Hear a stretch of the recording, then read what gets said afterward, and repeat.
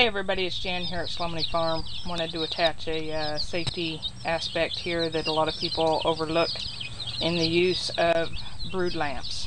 A lot of times it seems like every year there's barn fires for various animals that are using the heat lamps. One gets knocked down, it comes in contact with bedding, and it starts a fire. Few key points here. Always use a solid way. We've got wire here that attaches this to the roof.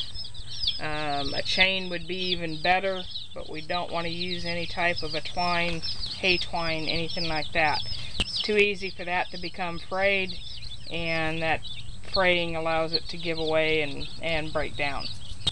The other thing is it's securely out of the reach of any of the animals. Nobody can reach it, nobody can knock it down. That removes the ability for it to happen.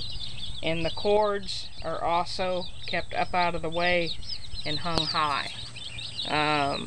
Going across here, we've got it run into the house. That's more than what we'd like to do, but we keep it up to where nothing can get into it.